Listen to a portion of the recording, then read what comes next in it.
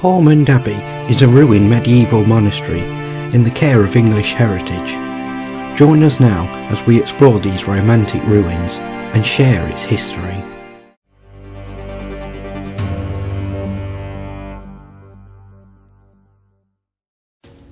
According to the cartulary of the abbey, Haughmond was founded in 1100 AD, the last year of the reign of King William Rufus and the first year of the reign of King Henry I by William FitzAlan.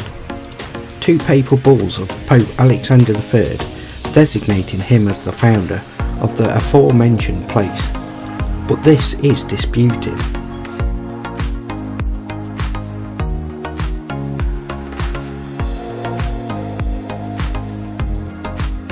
In an 1856 study of Haughmond's origins, the Victorian historian of Shropshire, R.W. Iton, considered the cartulary evidence, pointing out that it was impossible for all the established facts to be true, as William FitzAlan is known to have been still a youth in 1138, when he became involved in the anarchy of Stephen's reign. Moreover, of the two papal bulls concerning the abbey issued by Alexander III in 1172, one does not mention the foundation at all, while the other one does attribute it to William FitzAlan, but does not give a date.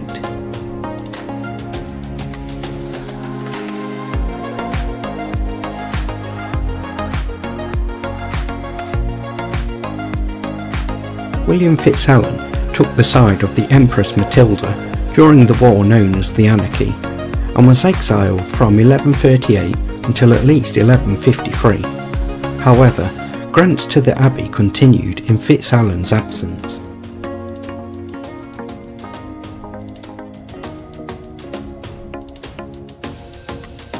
The Empress gave Haughmond land and a mill in Shropshire. The land grant at least is generally thought to date from Matilda's time, but the abbey took the precaution of getting Stephen's approval for these valuable gifts. When Henry, Duke of Normandy, the future Henry II, appeared in England in 1153, he was induced to issue a charter at Leicester, confirming his mother's grants. An early benefactor of Haughmond was Rainulf de Gernon, the 4th Earl of Chester, who donated the right to fish in the River Dee and take 6,000 saltfish free of tolls.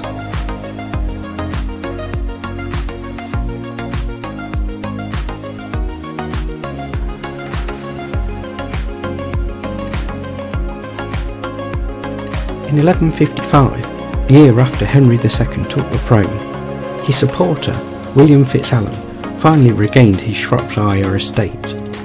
William then donated the church at Wroxeter to Haughmond.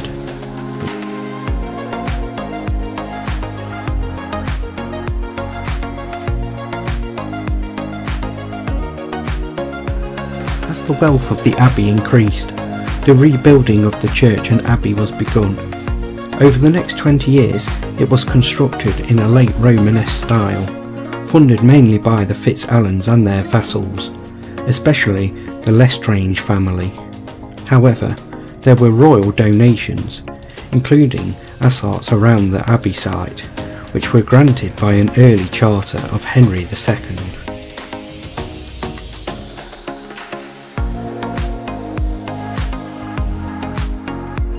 After about 20 years of fundraising, William's son, William FitzAlan II, and the new abbot began a major campaign of reconstruction.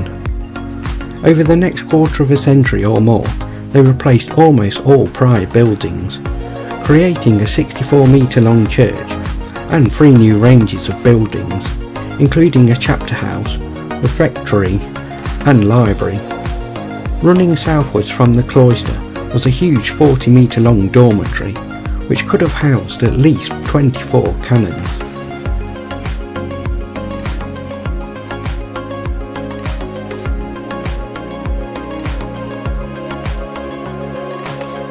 By about 1350, the abbey was complete, with its great church and main cloister to the north, and a kitchen cloister and abbot's hall to the south.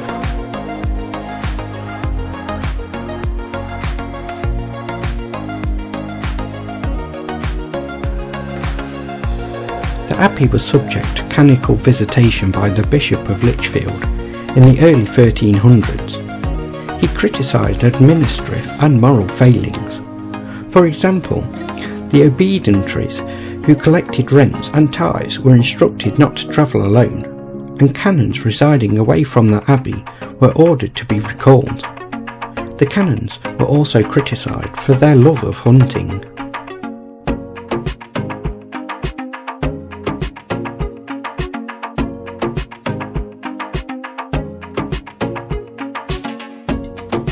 For most of the abbey's history, the criticism were few and infrequent, and it is likely that the monastic discipline was generally reasonably good. More serious criticisms came late in the history of the abbey, during the time of two abbots, Richard Ponsonby and Christopher Hunt.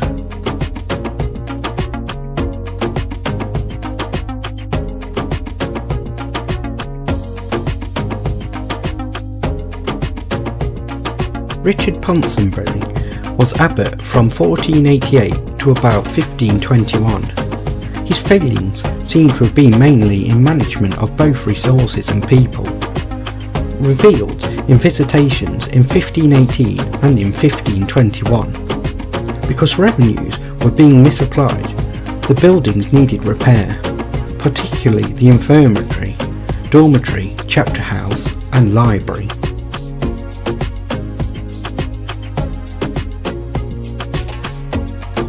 Ponsonby seems to have complained about this to the bishop, as if he himself were not responsible for the mismanagement. Monastic life was suffering because of lack of instruction for the novices, and worse still, a woman of ill repute was spending time at the abbey, and there were boys in the dormitory.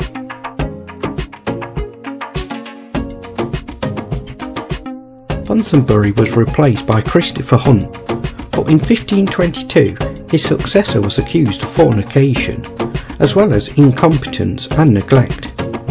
He admitted to fornication, but claimed he had already performed penance.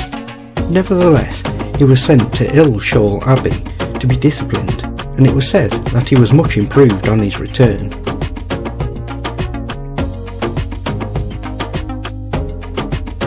However, Hunt managed to get the abbey into a debt by £100, a considerable feat considering its excellent revenues and low running costs. Between 1527 and 1529, he disappeared from the scene and was replaced by Thomas Corvessa, who had been his chaplain and one of his sternest critics. Corvessa seems to have restored the abbey's finances and reputation. He remained abbot until the dissolution. In 1839, the abbey was closed during Henry VIII's dissolution of the monasteries. The canons lost their rolls and their home, but received state pensions and could seek work as church priests. 3 years after its dissolution, the abbey was purchased by Sir Rowland Hill, a wealthy merchant who came from Shropshire.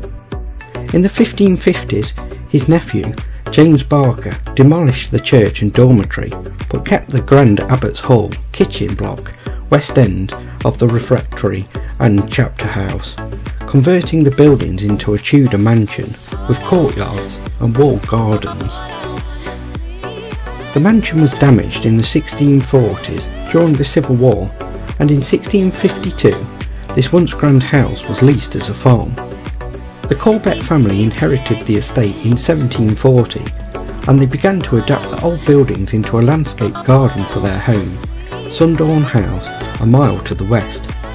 By dismantling some of the Tudor additions, the Corbetts created a Gothic feature, a real medieval ruin, for their picturesque garden.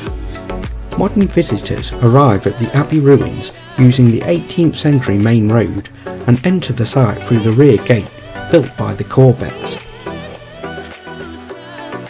The ruins of the Abbey are picturesque and are a great place to get a sense of life inside a medieval abbey. It is a free site to enter, though I feel perhaps English Heritage should be charging a small fee, as there is a lot to see and maintain. To help keep history alive, like, subscribe and share this video out there. and I'll see you all next time. Until then, goodbye.